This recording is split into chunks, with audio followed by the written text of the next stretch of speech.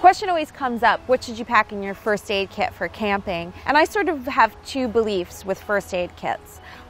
First, I trust REI and EMS and Patagonia and Coleman. So if there's a first aid camping kit that they put out, that's the one I have. I just think they know what they're doing. Rather than trying to stock and create your own, trust the professionals. The other thing with first aid when you're camping is that if it's something more than a little scrape or a slight rash or a little stomach ache or a headache, I say pack it all up and head home. So my first aid kit is pretty minimal. I've got Neosporin in case I do get a cut and it can fight any kind of infection. I've got Band-Aids, I've got Advil, aspirin, stomach stuff, so like Pepto. Your stomach might act differently when you're out in the woods because you're not going to have the normal things that you usually eat and drink. So your stomach might act weirdly, so I like to have stomach stuff.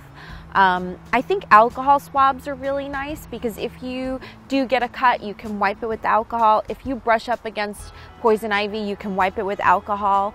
So alcohol swabs are really great too.